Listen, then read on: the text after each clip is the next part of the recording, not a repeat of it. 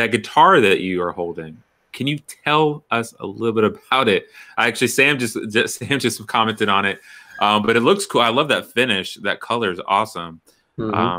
It seems rather unique. So this is obviously a little bit different guitar than most people are used to. And I have to say that, you know, for years I built all my own guitars.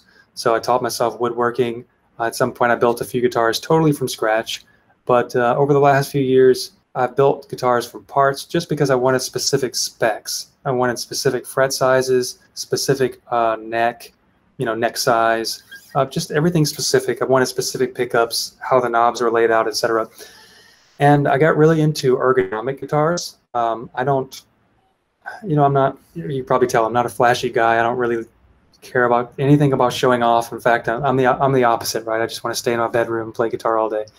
And then, of course, you know, answer questions like this and talk about guitar. That's always fun. But I'm always in search of efficiency.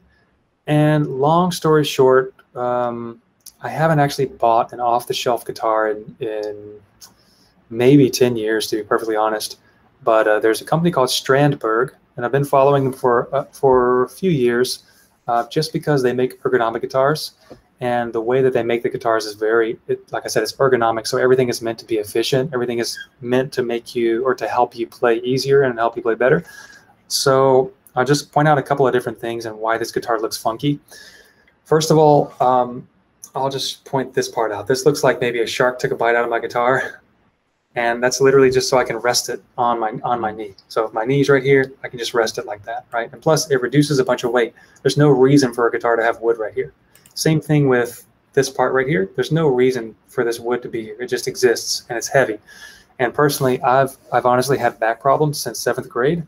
And let's say I go to a concert or something, I literally cannot stand up for 5 minutes. I have to squat down. I have to go sit in a chair or something. And it stinks, but it is what it is. So part of it is wanting a light guitar. I really wanted a light guitar. And as you can see, there's no headstock here. Now, a lot of people hate the way this looks. Again, I'm not so concerned about looks. Looks are important in terms of what inspires you. Like, does your guitar make you want to pick it up and play it? That's very important, in my opinion. But I'm not so concerned about having a super nice guitar or anything like that.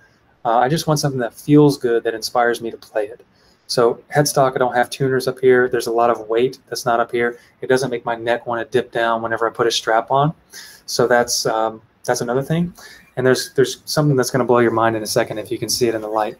But I just want to point out a couple of other things. So there's no tuners here. So where are the tuners? Well, the tuners are actually right here.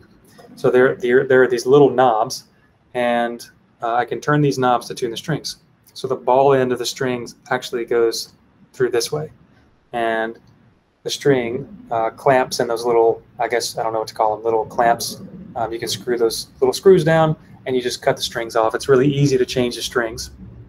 And a couple of other things. Sounds like we got some motorcycles outside. Sorry about that. There you go. It sounds like a pit bull or something. Yeah. So I want you to look at the frets. Can you notice anything about the frets? Yeah, they're nice and like angled. They're angled, yeah. So as you notice, as my hand goes this way, the frets start to angle a little bit. And that's what's called fanned frets. What happens is, here we go, I got the whole guitar there. If you notice, the bridge is also at an angle. It's actually, the screen is backwards, so it's hard to figure out how to, this is a brain exercise. Makes me a better guitar player, I guess. Man, this is tough. This is really tough. You guys should try this. Anyway, you can see how it's angled. What happens is, there's two things. A byproduct is, whenever I move my hand, I'm a human being, right? So whenever I move my hand and I leave my elbow in the same place, my hand naturally changes angle, right? If I'm playing up and down the neck, my hand naturally changes angle. If all my frets are parallel, well, I have to do something weird like this, and it's hard to stretch, and it's hard to reach all the frets up here. But if I have these fanned frets, well, I'm playing, and then my hand naturally kind of goes along with the fan. See that? It's more ergonomic. That's actually just a byproduct, though. The most important part of this is that the strings, the bass strings, are longer from here all the way to, man, this is tough, there. The bass strings are actually longer than the treble strings. which means the bass strings, since they're longer and they're still tuned to the standard tuning to the same pitch, they're actually tighter. So it means like the sound is snappier, deeper, tighter, etc.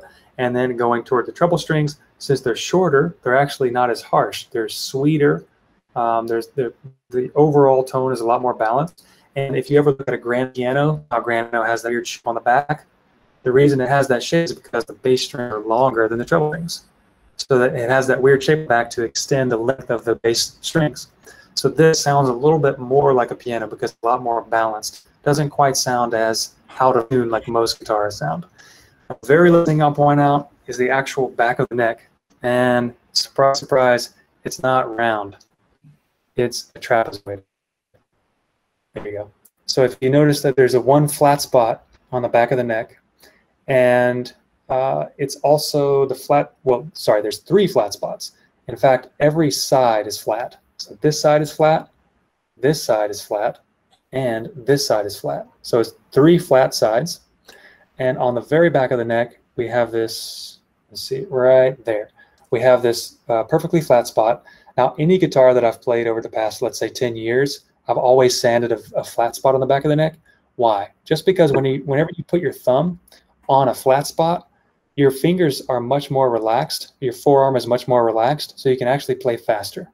When you put your thumb, and you can try this if you're at home, if you're near the edge of a table that's round, put your thumb on the edge of the table, just like this, and try to wiggle your fingers. And what you'll find is there's more tension in this part of your forearm, and that prevents your fingers from moving fast enough, and you're really tense, right? A lot of guitar players grab the neck, and they really struggle with a lot of tension. I struggled with a lot of tension for a long time.